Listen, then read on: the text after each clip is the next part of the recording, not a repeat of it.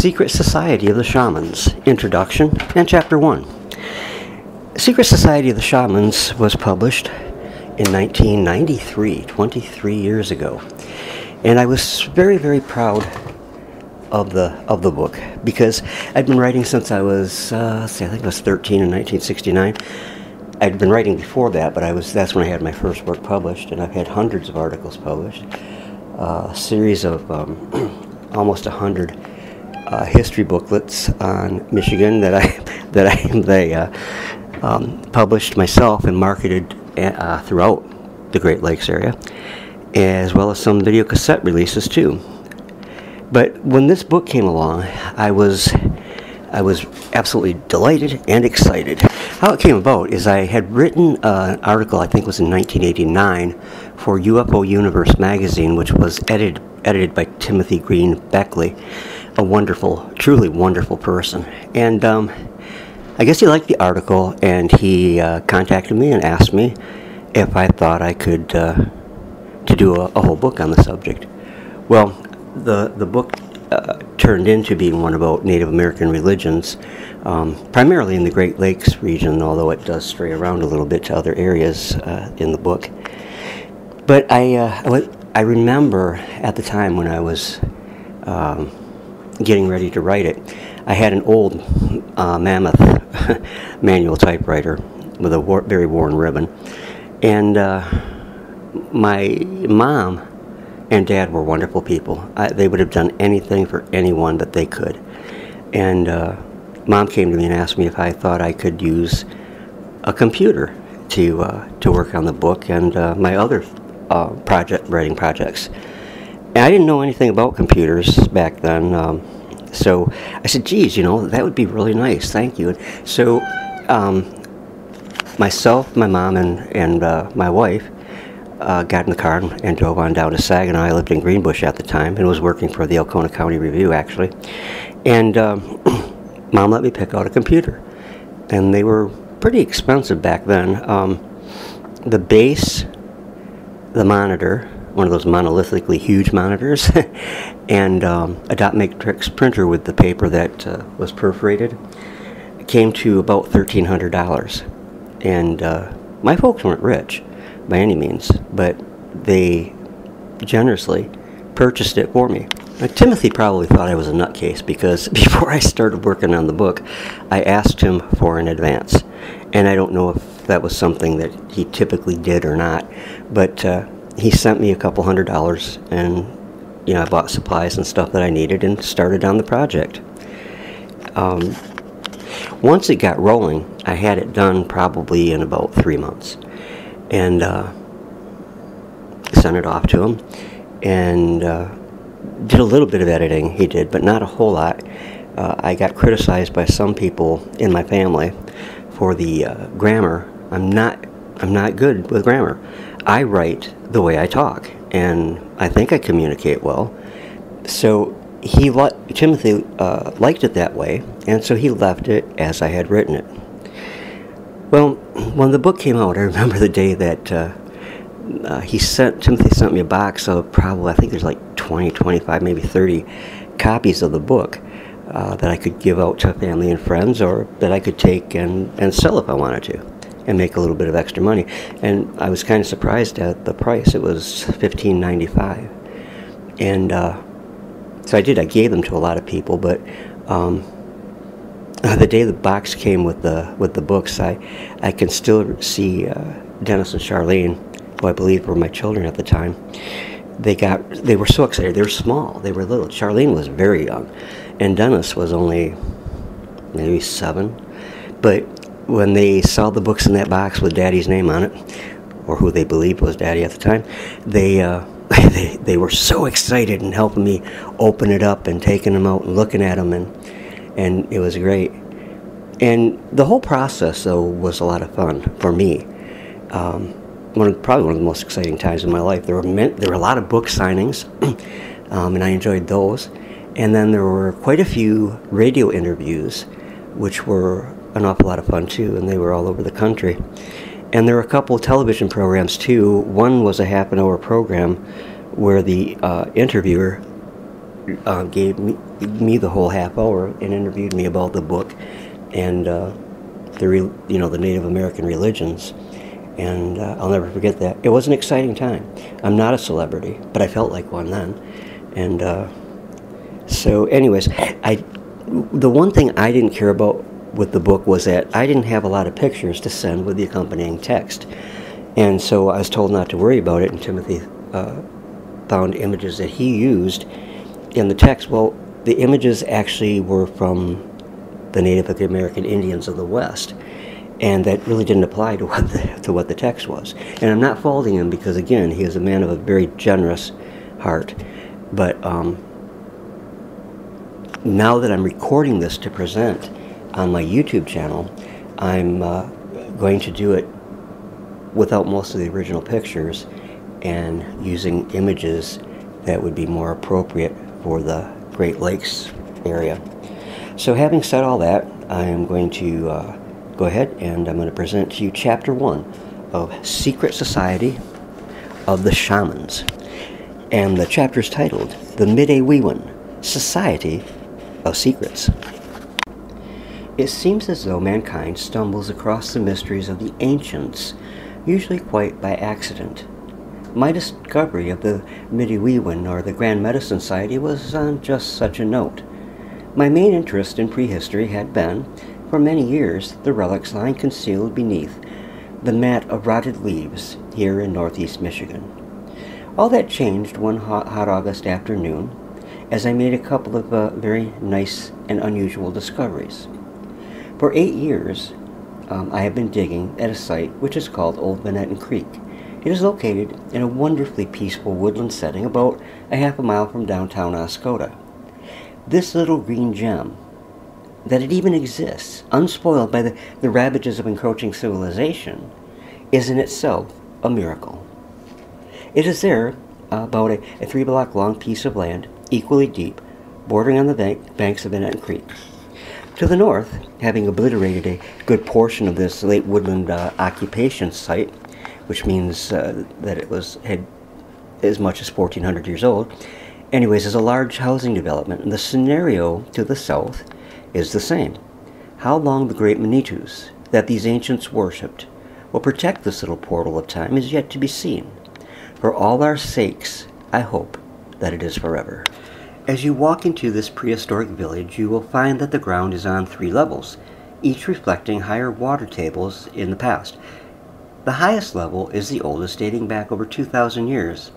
I called this a portal of time, and sometimes I feel this is true, for the relics never seem to run out. Seldom do I ever enter this site that I don't come out with a bucket of pottery shards and many stone tools. In fact, from the small area that remains of Old Manhattan Creek, I have recovered the remains of over 1,400 prehistoric pottery vessels, a phenomenal number for an area of such a small size.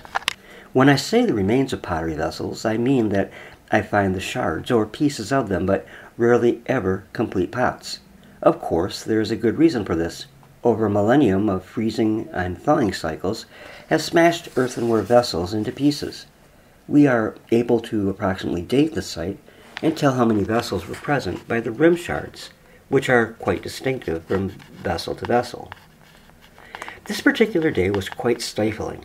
The humidity made it seem as though we were breathing water.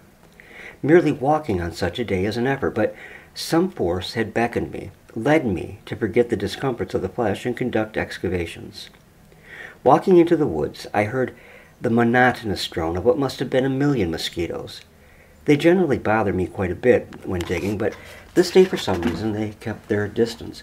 Perhaps the hand of Gitchi-manitou, the Great Spirit, was upon me, or maybe it was just too damned hot.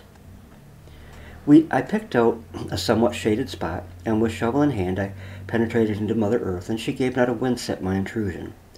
Gently I made a circular cut in the black earth, and then, as if opening a doorway into another era and culture, I peeled the decomposition of centuries away.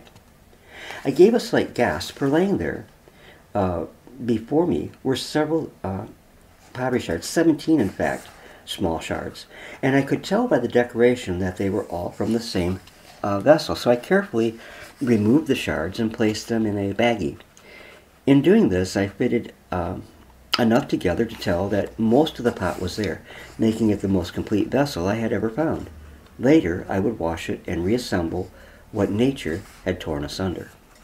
When pieced together, I found that the pot was a child's vessel, about 2 inches tall and 2 inches across. It is bell-shaped and has a very nice incised geometric design. Also, it was about 90 to 95% complete. Had this been the only find that day, I would have been delighted, but the most unusual was yet to come. I was digging on the edge of a hearth, which is to say a campfire. This was attested to by the waxy black loam and the plethora of bones. And digging on down, I found many charred bones. But I also found an artifact that would prove to be a link between my old Vanetton Creek site and possibly the Midday-Weewin, a secret society of the Great Lakes Indians. I gave another gasp as I uncovered a palm-sized stone with a large hole in the center of it. The hole immediately made the stone suspect to me, and I thought first that it might have been a pendant or a gorget. This turned out to be the case. The stone was covered with sand, and as I brushed that off, I became more excited, for here was not just a gorget, but one with an incised design. The pendant has two faces. First, I'll describe what I consider to be the front. The pendant is of a lightweight stone and is tan-colored. The hole appears to be a natural formation. However, it had been scraped out and enlarged. The scraping marks are quite apparent. The hole appears to be countersunk, being larger in front and tapering towards the back. Radiating out from the hole in a sort of starburst pattern are incised lines. Half of these straight lines are circumvented by circular lines traveling through them. The back of the stone is just as unusual, though it has no incised design. The back is a little eerie looking, very much resembles a human skull. The natural hole comes all the way through. Next to it is a second hole made with a stone drill.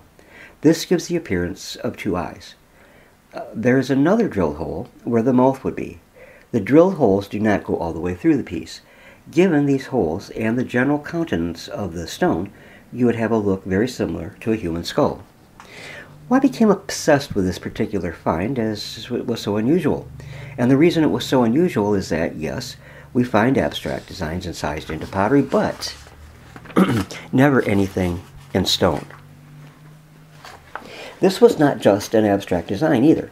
This was a familiar design, and my task then was to track down where I had seen it before. I had seen the design in a book titled Indian Rock Paintings of the Great Lakes by Selwyn Dewdney and Kenneth E. Kidd, published by the University of Toronto in 1973. In this book was a drawing of a birch bark scroll with pictographs on it. These scrolls were used by the Midday-Weewin and are the closest thing to native writing found in the Great Lakes region. There upon the scroll was the same starburst design, just as I had remembered seeing it. Here was a connection between my village site and that ultra-secret Indian healing shaman society. I began a detailed investigation as best I could into the Midday-Weewin.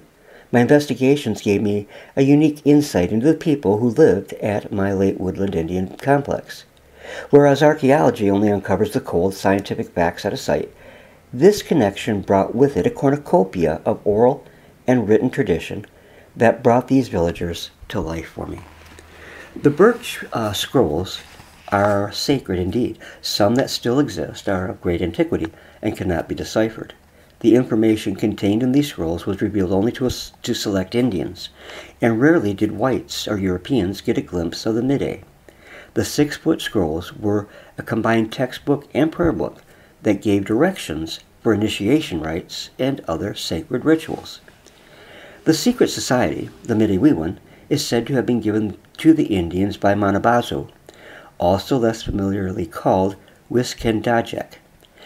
In the Anishinaabe or Chippewa religious tradition, Manabazo was second only to the great spirit Gitchi-manitou. In the mythology of these ancient people, whose very name, Anishinaabe, means original man, Manabazo was a helper in the creation to Gitchi-manitou. It was Manabazo who, in times past, was the great protector of the Anishinaabe people and who obtained the Midewiwin for their exclusive benefit. Until recent years, anthropologists, including Harold Hickson, placed the origin of the Midewiwin in the 17th century. We now know that this is erroneous, that in fact, through discoveries such as my inscribed gorget and the stone discs, chapter 2, that its origins find their roots hundreds, perhaps thousands of years before the first Europeans came to America. It was during the 17th century onward that the true Midewiwin became diluted with ideas brought by the European mind. The Mide priests wore a bonnet of many different feathers, so to speak. Through him was preserved the folk history and traditions of the tribe. By the use of birch bark scrolls, he also preserved the knowledge of medicinal plants that were used for healing the infirmities of his people. For him, and on rare occasion her, the secret to long life and good health was to have a near spotless personal conduct, as well as having a good knowledge of the proper use of herbs and music. Herbs and music combined together merged in a magical metamorphosis, which amplified both of their healing properties. The Grand Medicine Society had its restrictions that were placed upon the priest. In fact, in some ways, the Midewiwin sounds much like the secret societies of today. For example, the Midewiwin had a limited membership. It worked in a stepped manner. That is to say, there were at least 4 different levels to be attained. Some sources claim there were as many as 8 degrees. Each degree had to be attained in progression and necessitated mastering certain sacred knowledge, as well as in some cases, a hefty financial sacrifice.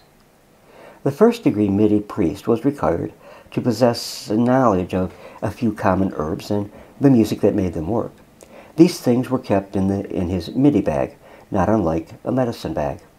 Higher degrees were taught the great mysteries of the society, and according to Jefferson Danziger, who wrote Chippewas of Lake Superior, these higher ranks were taught the properties of the rare herbs and even the nature of vegetable poisons.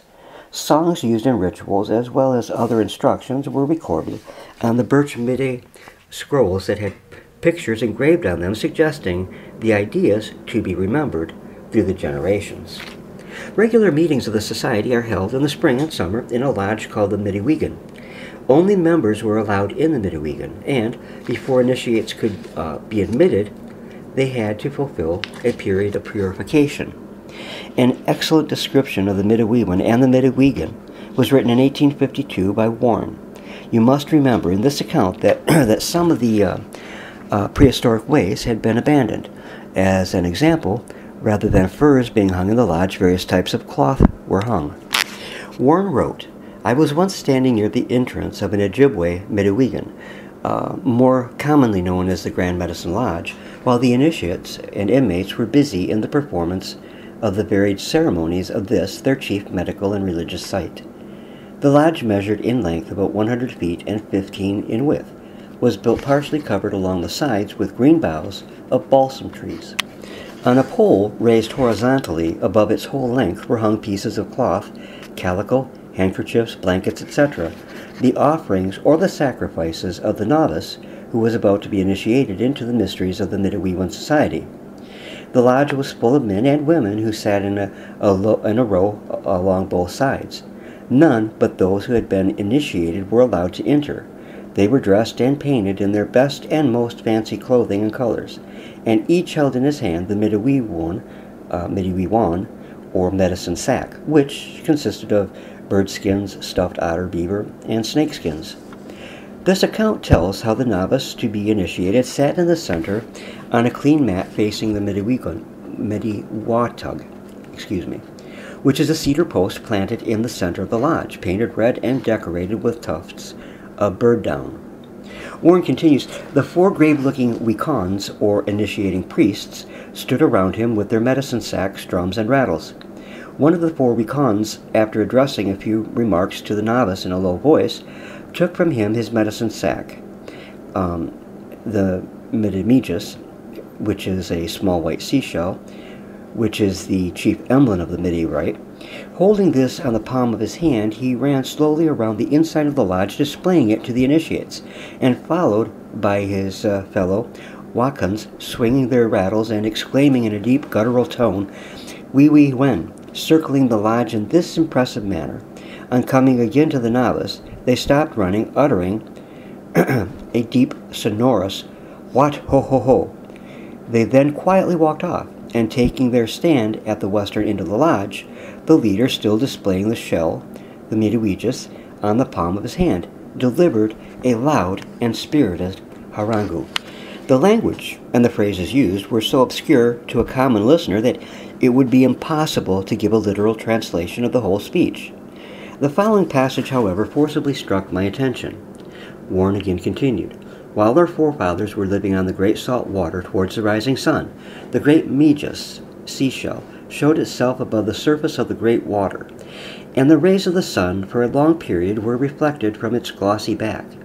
It gave warmth and light to the Anishinabug,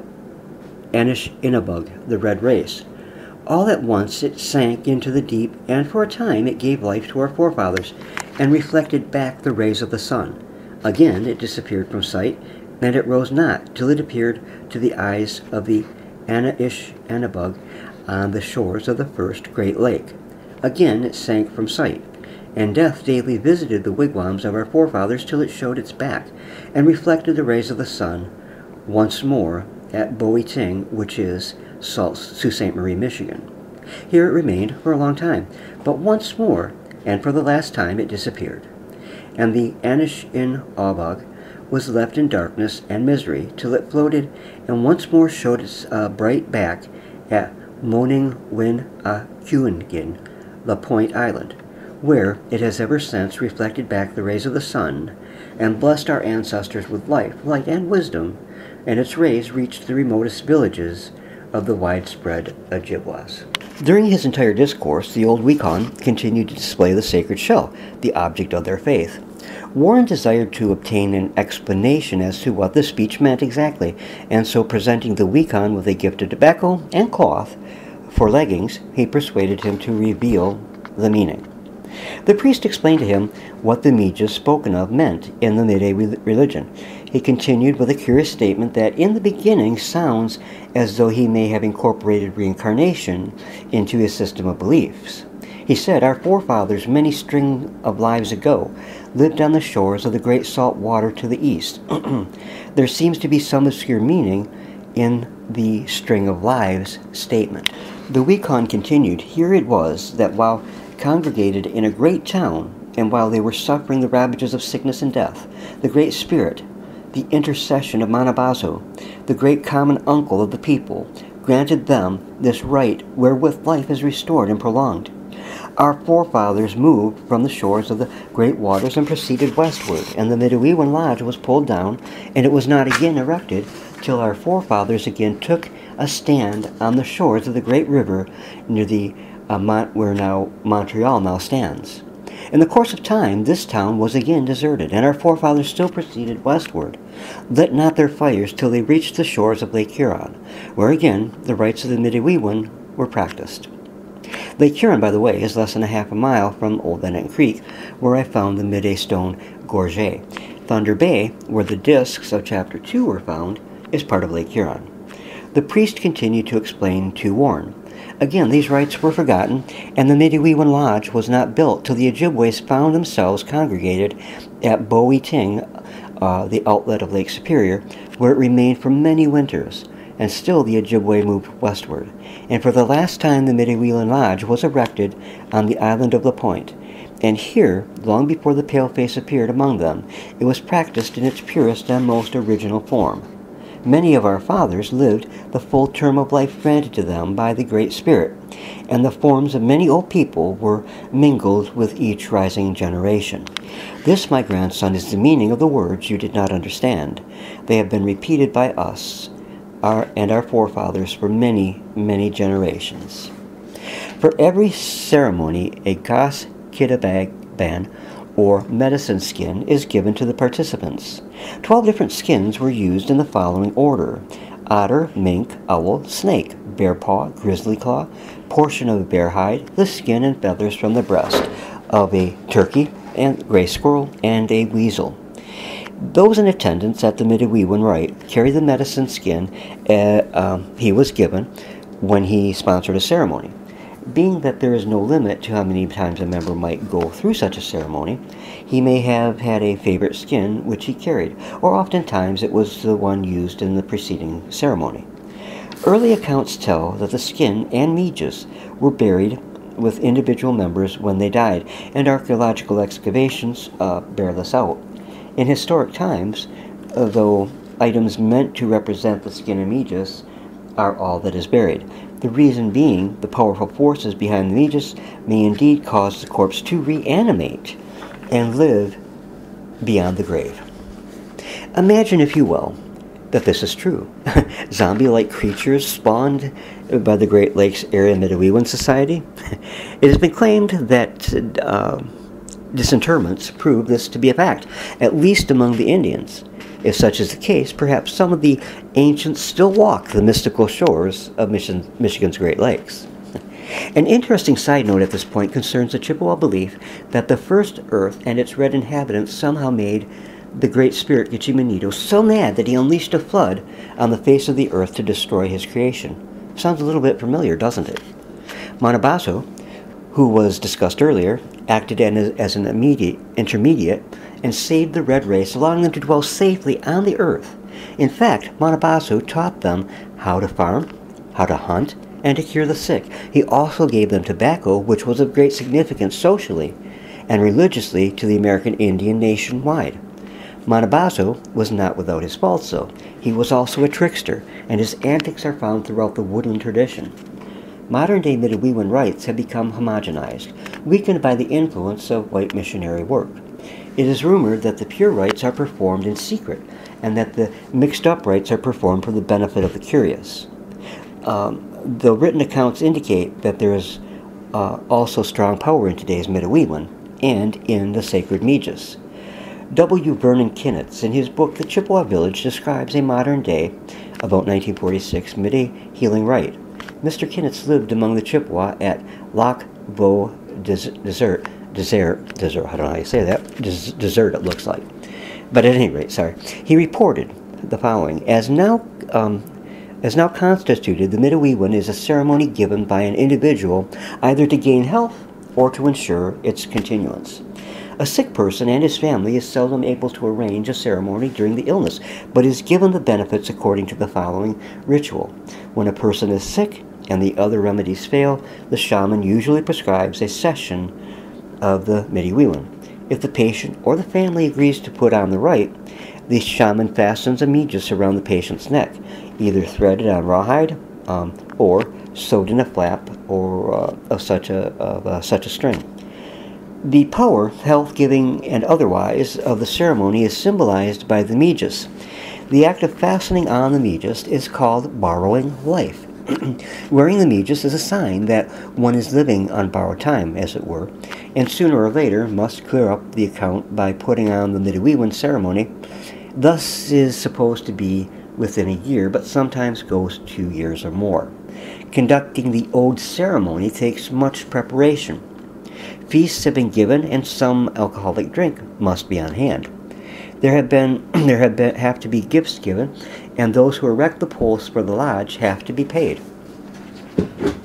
The day prior to the ceremony, the Middeweewan is made ready.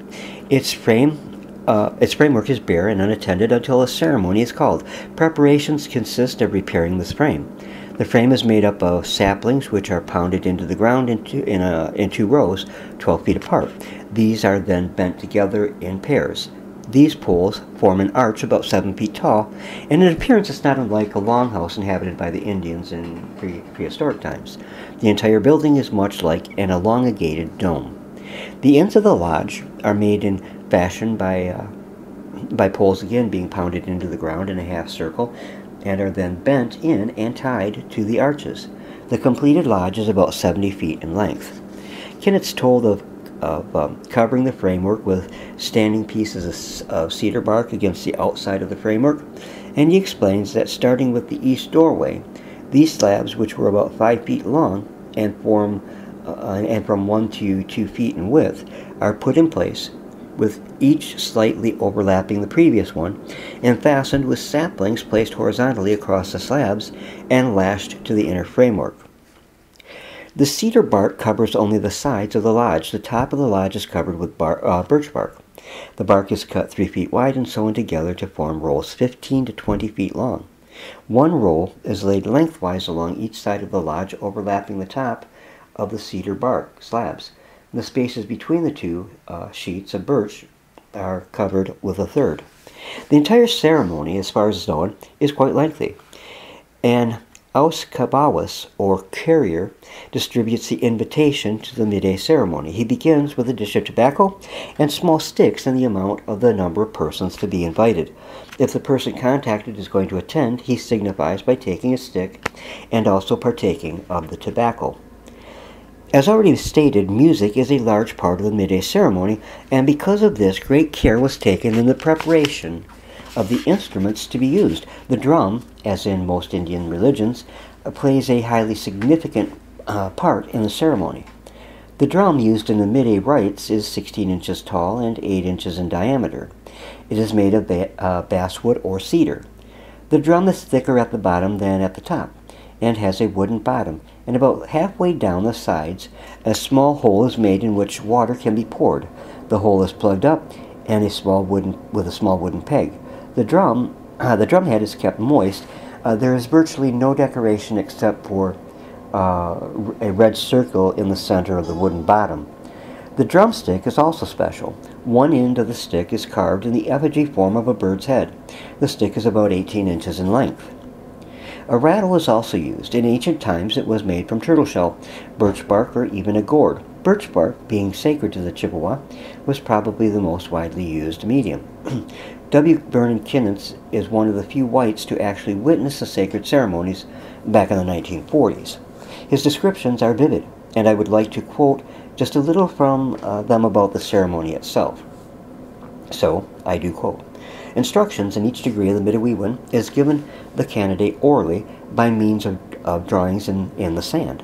Beside the drawings, which do not amount to much, there are little wooden figures to represent the different gods, the Mide, and the candidate. The principal instruction is by means of these figures. The actions of the dancers to the location of the presence, the seats of the gods, and the positions of the candidate himself at different stages of the ceremony are shown by means of these figures. I'll interrupt here my quote of this narrative here only to ask a question that I cannot answer. What gods? Are there secret gods of the Chippewa that whites do not know about? We know that there are 3 principal gods, but Kinnitz indicates in the following narrative that there may have been as many as 12 gods present during the midday ceremony. In trying to secure an answer to this for the book, I found that no Indian would discuss details of the Midewiwin with me, but this is pretty much what I expected. Now anyways, Kinnitz continues. At the conclusion of the ceremony, the sticks representing the gods are given to the candidates along with a pinch of sand used and some of the tobacco passed at the dance. The sticks are kept by the candidates for a year and then placed at the foot of a tree or some other place with some tobacco to ask favors or continuation of health. As far as I could find out, there was no special sand used, just wet sand, and it was pressed into a rectangle approximately 4 inches by 12 inches and about 2 inches in height. The wooden figures were about 1.5 inches or to 2 inches in length and shaped like a carrot with a little ball on the large end. Kinnitz continued, there are 12 gods present at each meeting of the Midewiwin. The one outside of each door is its guardian. The one outside the east door has to be placated before entering the lodge. In the song sung before entering, the phrase, I am mentioned, occurs frequently. This is to tell the guardian of the door that the singer has been mentioned in the Modwigan, and so it is all right for him to enter. I was able to observe nothing in the ceremony that included the participation of the 4 gods represented by the sides of the door. All 6 of the interior spots were included during the ceremony. In each round of the lodge, either by the Mide or his assistant alone, or when they headed a procession of dancers, each of these 6 spots had a rattle shaken once very vigorously at it, and the drum also dipped towards it at the same time that it was given a sharp stroke. Of the Midiwiwin, we can find the tangible remains of its existence through archaeological means as I employed. There are also the myths handed down from many generations of Indians which speak of its origin. There are even a few accounts of white people who were allowed to observe the ceremonies. However, there is one thing you will not find, and that is any insight into the actual healing rituals performed by the Midday priest. These remain secret and probably always will. I called the Michigan Tribal Center at Sault Ste. Marie, Michigan, and asked for information about the secret ceremonies. Just wanted to see what the response would be. The only response I could get is, "We cannot talk about such things. They are sacred and to us alone." But the original rituals are concealed even from those descended of the great old ones who performed them in the now dim past of the Great Lakes area. In Chapter 1. I hope you'll join me again when we take a look at Chapter 2, Mystery Religions of Northeast Michigan Woodlands, which will be coming up in a few days. Thanks for stopping by. God bless, and have an awesome evening.